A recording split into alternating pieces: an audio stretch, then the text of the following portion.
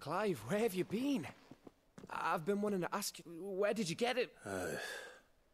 They were crossing a snowfield when they heard his cries, and...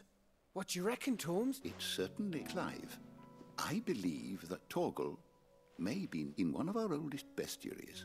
I found reference to a frost wolf who served as guardian to an ancient. His name was Fenrir.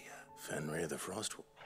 Now, the annals do not state it explicitly, but I have reason to believe this queen was a dominant of Shiva, a girl from the Northern Territories, and one awake. You're saying that Jill granted Torgal his powers? What? Just like Fenrir. People called him my hound, but Torgal and Jill were inseparable.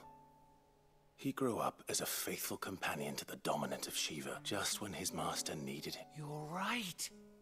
If it weren't for Torgal... Quite.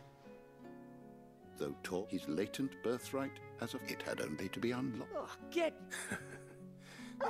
And regarding your original concern, why, the beast has the appetite of a behemoth. Just this very... There you are!